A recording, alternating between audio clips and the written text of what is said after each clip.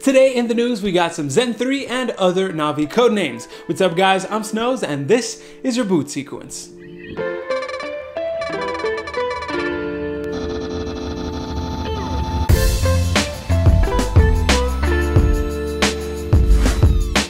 AMD had their Epyc Horizon launch 2 days ago, and boy were their new CPUs impressive. While in the desktop market, Intel still has a little bit of fight left, the server market is now a completely different story. Not only are you getting up to more than double the cores compared to Intel's current top Xeon CPUs, but they are doing this at almost half the price. A 28-core top-of-the-line Intel Xeon Pentium 8280 is around $10,000 compared to $7,000 for the 64-core Epyc Rome processors. The best part is if you only need a single socket system, that price drops down to about $4,500.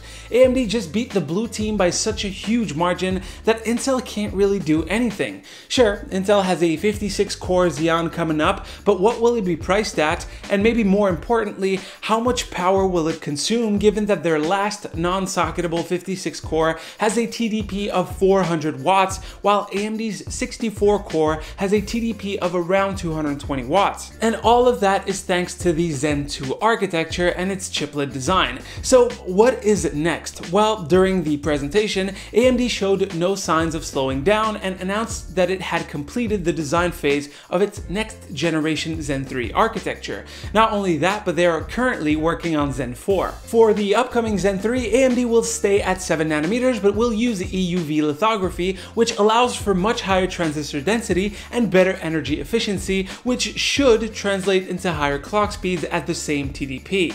Now, this is just me speculating, but with AMD's past rollouts being spaced out about a year and a quarter apart, that means Zen 3 will probably make its first appearance mid next year with a release at the end of 2020. If Zen 4 is being worked on right now, it's probably going to be released around late 2021. On the Intel side, their desktop client roadmap shows Comet Lake coming in Q1 of 2020, and on their client commercial roadmap, we have Rocket Lake S for 2021.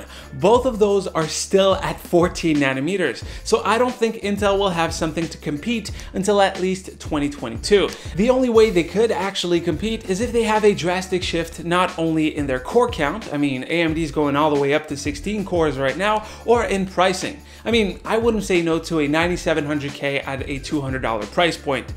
Next up, you might have heard about the Nvidia Killer from AMD. This is supposedly the internal name used for Big Navi inside the walls of the company. Little disclaimer here, this information comes from Red Gaming Tech, and while there have been previous successful leaks from the outlet, this is still to be taken with a huge grain of salt. Alright, so according to his sources, AMD is planning 2 new cards, one which is the Navi 21 and the other Navi 23.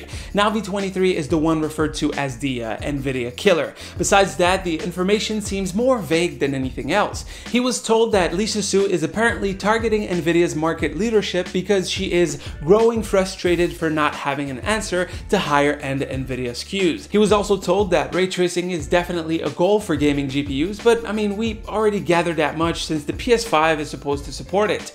And lastly, he isn't sure if Navi 20 or 21 or 23 will pack the next generation of RDNA or not. And since hardware ray tracing is for next-gen RDNA, we don't know if it will appear in this Nvidia Killer GPU. So what are we getting here? What's the information in this leak? The only thing I can see is the Navi number and the internal reference of Nvidia Killer. The rest is so vague, it's not really worth discussing any further. So here are my predictions instead. Do I think AMD will have something to compete with the current Nvidia cards on the high end? Sure, I mean, a lot of people have extrapolated from the 5700 XT's performance, and it seems like if AMD is capable of saturating the 64 compute unit limit of the first gen Navi cards, then we'll have a power-hungry but really powerful card. Will AMD beat Nvidia with raw performance?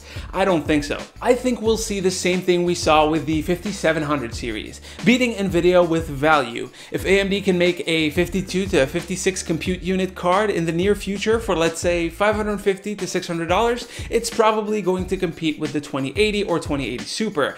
As for the 64 compute unit card, it probably won't beat the 2080 Ti, but it also won't cost $1,000 minimum. I expect that the value of Big Navi will be in powerful but reasonably priced cards that will last through Nvidia's next gen if they decide to release something new in the summer of next year. What do you guys think of my predictions? Am I underestimating AMD? Post yours down below so we can come back to it when the time comes. Alright guys, that is pretty much it for the news today. Hopefully you've enjoyed. If you got any questions, leave them down below. As usual, you can click right here to see the latest video right here to subscribe to the channel. Stay frosty, my dudes, and I'll see you on the next one. Oh, by the way, if you haven't seen The Boys, I think it's on Prime Video right now, but if you haven't seen it, go check it out. It's amazing. Take care. I think you could see a sweat drip. A drip sweat? A tear drop running down my forehead.